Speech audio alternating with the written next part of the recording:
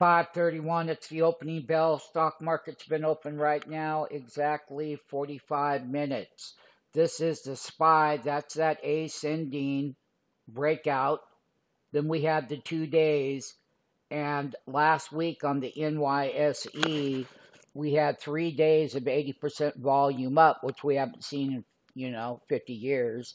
But then we had 50 years that we didn't see the way the selling went down either.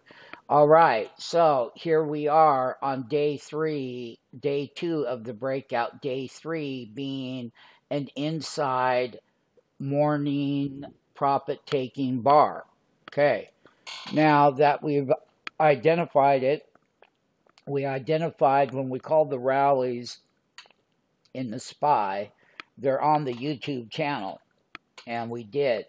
So basically, what we're saying is it's not doom and gloom because we still have that 1, 2, 3, 4 day buy signal, and the buy signal is not diminishing. It's actually going up with the pullback.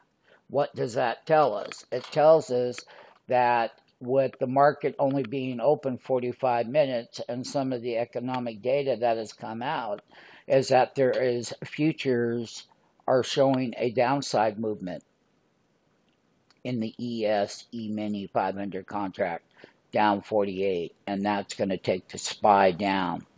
Now, yesterday, we had talked about how the futures were up on the holiday, Memorial Day. So, listen, we haven't been open for an hour yet, and every one of these rallies have failed in the past. We can't call this a failure rally because the buy signal is increasing with the pullback, and it is. And what does that mean? That means it's positive momentum is still in the tape. That's what it means. SPY update, 45-minute opening bell on the SPY daily chart setups.